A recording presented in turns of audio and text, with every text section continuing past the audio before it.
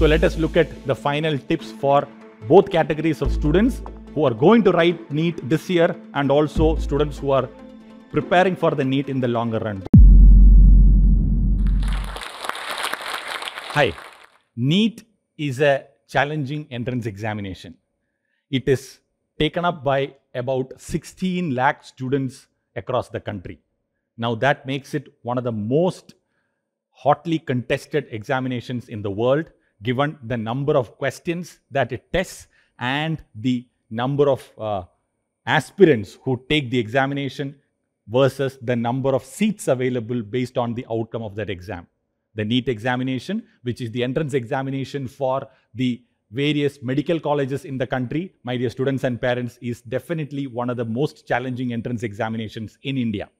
Now, as a teacher for close to 25 years, I have been training motivated students in various metro cities across the country for cracking this NEET examination. Now, my best performance as a teacher, one of my students has secured the first rank in a state level medical entrance examination and various other ranks in the 2 digits and the 3 digits category. So from my direct experience of teaching these motivated students, why do I keep saying motivated students? I always tell students and parents is that as a teacher, I can only do one part. Now, to produce the sound of success, if this is a clap of success, I can only do one part unless you as a student reciprocate with equal vigor with your effort and your intensity. I cannot produce the sound of success. So therefore, you really need to be prepared to put in the effort required to crack this entrance examination. So let's analyze the numbers. 16 lakh students, but then don't get worried about the numbers. The numbers very clearly are very high, but let me tell you a thumb rule. Only 25% of these numbers really represent serious competition, which means 25% is 1/4. 1/4 of 16 lakhs is 4 lakhs, 4 lakh. That is the real competition, because the remaining 12 lakh of students who also write the examination, they really don't compete because they are not in the competition zone. They really don't know the difference between a competitive participation and a casual participation. Now, don't get me wrong. It doesn't mean that those 12 lakh students are underprepared students. They are good students who secure good ranks in the, good marks in the school examinations. But the requirement of an entrance examination is very different from the challenges posted by a school or a board examination. 3 hours of time, 180 questions. How you perform, how you think for even 1 second matters. So it really requires a really long-term preparation.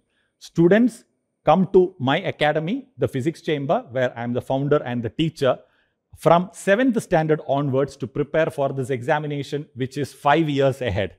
Why is that? Because parents and students now understand that early start has an advantage. Now, it is an evolutionary process. Earlier on, let us say 20 years back, students used to prepare for the NEET examination only after they finished 10th standard. But now, they slowly start understanding that an early start gives you that momentum, which is my favorite word in physics also as a physics teacher. Momentum means the inability to stop, which means once you keep going, you can keep going. So students start as early as 7th standard. They start very small. They absorb micro modules, start learning the concepts in physics, chemistry, and biology in very, very small modules. The application part of physics, which is a major challenge for students after 10th standard, need to be addressed much earlier, because doctors usually tend to think, or I would say not doctors, medical aspirants tend to think lightly about physics because they tend to think that physics is only for engineers or scientists, etc. Not at all. Physics is an application science. And to the extent that it is a game changer in the actual NEET examination, because the subjects are physics, chemistry, botany, and zoology, 4 parts. Of these, chemistry, botany, and zoology are by historically. This is the analysis that I've been doing for the last 20 plus years. Historically, good students score equal marks in the combination of physics, botany, and zoology. chemistry, botany, and zoology, the total of that marks will be pretty much the same. Now, the real differentiator happens to be physics. The real differentiator is physics, which means a student who does well in physics really makes a good impact in the national scenario. Why is that? Let me give an example. You think about the Indian cricket team currently. You have a fantastic team, right? Now, if you look at the current Indian cricket team and you take out the players like Virat Kohli, Rohit Sharma, and Shikhar Dhawan, you assume that these three players are not there in the Indian cricket team. Then the Indian cricket team boils down to an average international side. They are no longer a world-beating side. This is what happens with physics in the case of NEET. Because everybody finds it challenging and because people think that it is not important, it actually makes a big difference when you score higher in physics. So, get your fundamentals right. To the NEET aspirants who are gearing up for the NEET exam currently, let me tell you, time management is the key.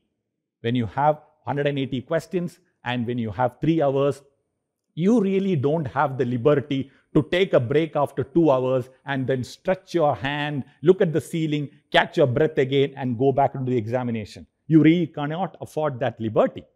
So, complete focus for 3 hours and trying to get into that mode of actually doing one more question. This is my favorite phrase for my students. Somehow be in the game for 3 full hours and ensure if you can just squeeze out one more question when you have the remaining 1 minute, 2 minutes at the end of the examination. And that can be a game changer because we have the live example in front of us, right? In 1984, our international sprinter, P.T. Usha, she lost the Olympic medal by 1/100th of a second. Can you imagine 1/100th of a second? Even in today's electronic age, it is mighty difficult to imagine 1/100th of a second. You take up 1 second, cut it into 100 parts, and that one sliver of a part is the difference with which she lost the bronze medal. But the fact remains that she's not an Olympic medal at all. Hard luck, but that's the reality. That's the intensity of competition. The fact is, students, because the competition is so close and tight, you are much closer to the finishing line than you think.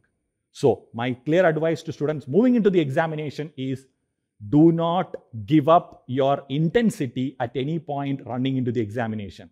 There are so many students who feel that, array, this is the maximum I can do. I am done.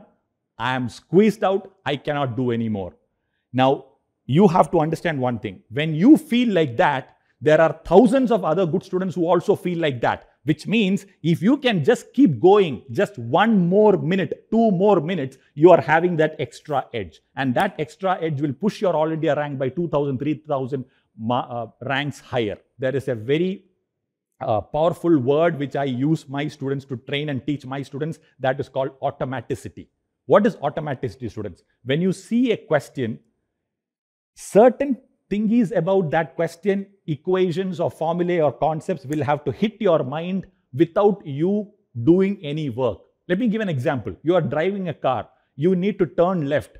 Do you really think, okay, I need to take a turn 60 degrees to the left, so I need to apply a torque, which is a physics principle when you need to turn something to the left or right. I have to apply a small torque and then turn the steering wheel 60 degrees to the left. Do you really tell yourself that? No. You're in auto mode, what we can say as an autopilot mode. You don't process this information at all. Similarly, many of the concepts have to hit you in the autopilot mode, or what I call as automaticity. When that happens, you will be in the attack mode for questions. Now we are getting into real NEET-specific test-taking strategies. Attack mode means as you read, you have to solve. It is not like you read the question, understand, digest, and then put pen to paper and solve.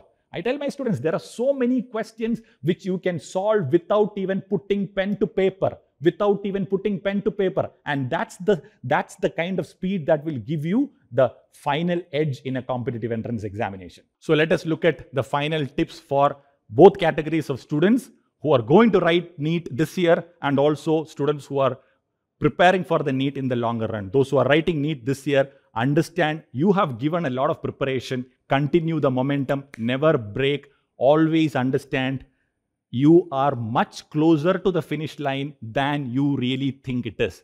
Because when you find the going difficult, there are thousands of students who find the going difficult as well. So just keep the momentum going.